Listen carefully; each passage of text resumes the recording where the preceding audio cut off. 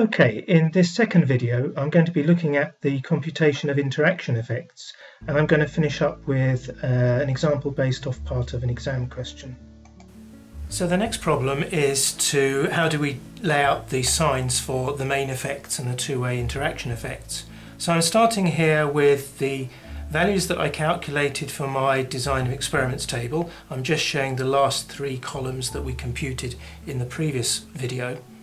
Now the main effects are simply the signs in the respective main effects columns. So clearly for J it's just the signs in columns J. That's minus, minus, plus, plus, minus, minus, plus, plus, minus, minus, plus, plus, minus, minus, plus, plus. It all gets a bit tedious, doesn't it? But it's fairly quick and straightforward. For column M, it's the signs in columns M. In column N. Oh, I almost said that properly, but not quite. Minus, plus, plus, plus, minus, plus, minus, minus, plus, minus, plus, plus, minus, plus, minus, minus, plus. All well and good. Now we come to the interaction effects, and the rule is straightforward. The I cross J interaction is simply the signs in columns I and J multiplied. Minus times minus is plus, that's plus 1. I'm just not showing the plus sign here. So we can compute that, and it's just the same for the columns we've calculated using the design table. So M cross N is the product of the signs in columns M and N. Minus times minus is plus, it's even. So that's minus, plus, minus, plus, minus, plus, minus, plus, and so on. And I think what we're going to see, hang on, have I got that right? M and N, that's a minus, plus, minus, plus, running out of table here, minus, plus, minus, plus.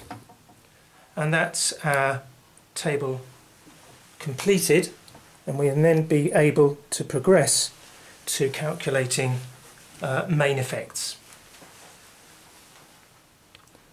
Of course, before we do that, we would have to gather some data. We'd have to run our experiments, these experiments that we've defined here in our design of table.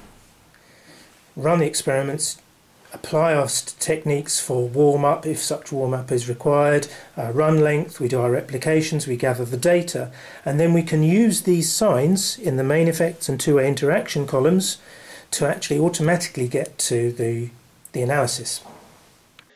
So when we're calculating these effects, we can exploit the signs in the design of experiments table for main effects and two-way interaction effects in either the fully factorial case or the partly factorial case. The only difference between these two is what we divide by. In the fully factorial case, then we divide the result of our computation by 2 to the k minus 1, whereas in the partly factorial design, we divide the result of our calculation by 2 to the k minus 1 minus p. In each case, what we're computing is the average effect as the factor changes from its minus to its plus level, or as interacting factors change simultaneously from their minus level to their plus level. Now, simply done, this applies just the signs in the relevant columns. So the main effect, E, of factor I, E subscript I, is simply the response for that experiment multiplied by the sign. So it would be minus R1 plus R2 minus R3 plus R4 minus R5 plus R6 minus R7 plus R8 divided by 2 to the k minus 1. The expression shown on the right is what's actually going on in detail, but the simple rule just runs down the signs and it produces the same result. If you want, you can have a look and you'll see it's true. This also applies for interaction effects, two-way interactions and above, where we've got, for example, I cross J. We look down the column for I cross J that we've computed previously when we were setting up our design table, although we can do it after we've run our experiments, and we simply multiply what signs we find by the response. Now in the examples that I'm going to show now, I'm just showing a single value for the response, R, but in practice it could be a large set of values. It could be the results of the averaging of a number of replications for more than one factor, things like parts produced, inventory level, throughput time, and so on. We'll just take the simple case to begin with. So here we've got a design. I'm just showing two factors here, although there are more, A and B in this case, and I've got my design of experiments laid out as we'd expect. This could be true of either a partly factorial design or a fully factorial design in this particular case. The point is just to see the numbers. So we can see that the main effect for factor A is going to be, or EA is going to be minus 10 plus 2 minus 3 plus 1 minus 12 plus 3 minus 2 plus minus 1. Now I've just grouped together the minuses and the pluses, but it's the same result. This comes to, I think it's minus 23 and plus 5, so we end up with 18 over, well, if this is a fully factorial design, it'll be over 2 to the k minus 1, which in this case would be, if we've got, and we said here 2 to the 4 minus 1, okay, it's a partly factorial design, so we've got 2 to the 4 minus 1, which is 3, minus 1 again, which is 2, so we divide by 4.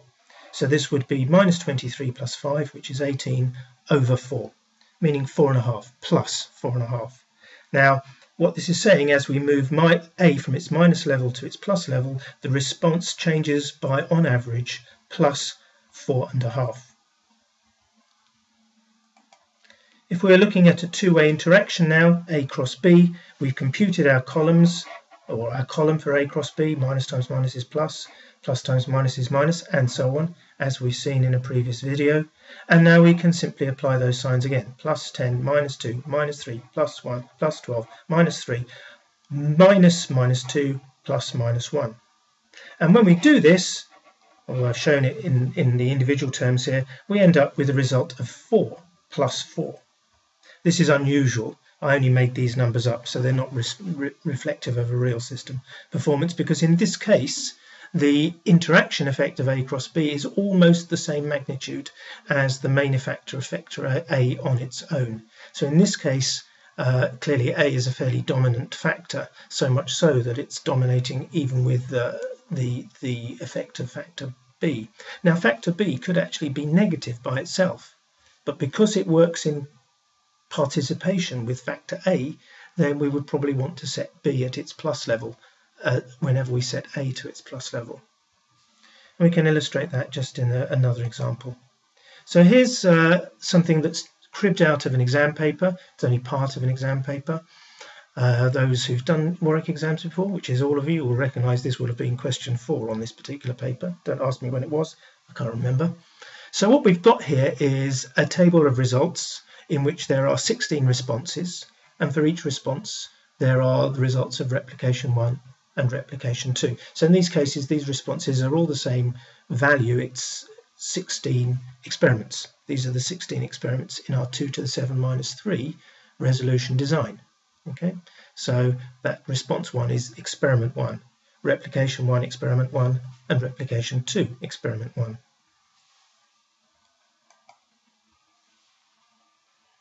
So these are the individual responses that I've then averaged. So the average response of experiment 1, or response 1, is the average of 1000 plus 1200 divided by 2, so 1100. And just running down there, you should be able to see that all of these are the averages of their respective responses. So we'll then use this in concert with our signs in our one-way, two-way, three-way possibly interactions to compute the results, the effects. So here's our design of experiments table. In this case, part of the problem was to lay out the table. So we've just done in the previous video the computation of columns M, N and O. I'm not going to show those again. And now we've got our response there.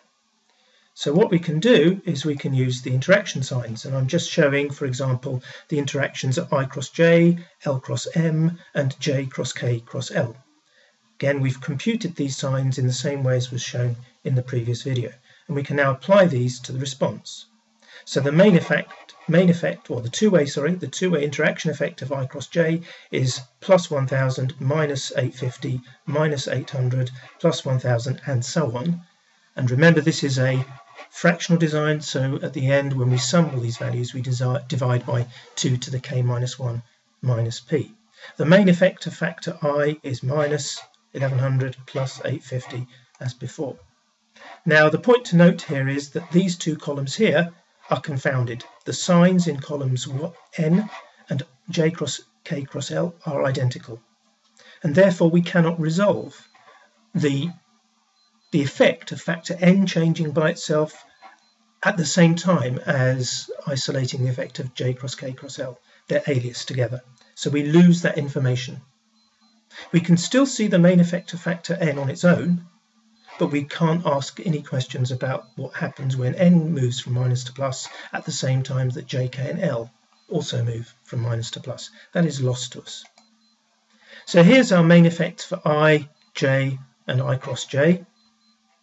I, j and I cross j. So we just take those numbers. Obviously in a spreadsheet this is straightforward. In an exam, if you have to do this, I don't ask you to do too much. So we've got our sum for each of these columns, and we divide by 2 to the k minus 1 minus p, yielding these results here. The effect of factor I changing from minus to plus is a net effect of plus 37.5.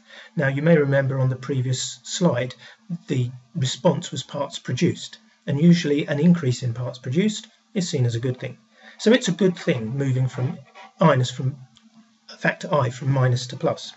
Factor j, on the other hand, when it moves from minus to plus on its own, key thing, on its own, that produces a reduction in output, which is bad. However, if we look at the interaction effect of I cross j when they both move simultaneous from minus to plus, we find that the two-way interaction of I cross j is actually incredibly powerful. It's plus 137.5. This is extremely unusual, but they're just numbers, they're made up numbers. But you wouldn't often find this in practice. So, the response variable is parts produced, which positive is good. Okay, so what we would do is we'd set factors I and j to their plus level. We wouldn't set factor I to its plus and factor j to its minus, okay, because that's going to produce a less good result than I and j both being positive. The reason here, as I've said, is I cross j is large and positive. And that's it.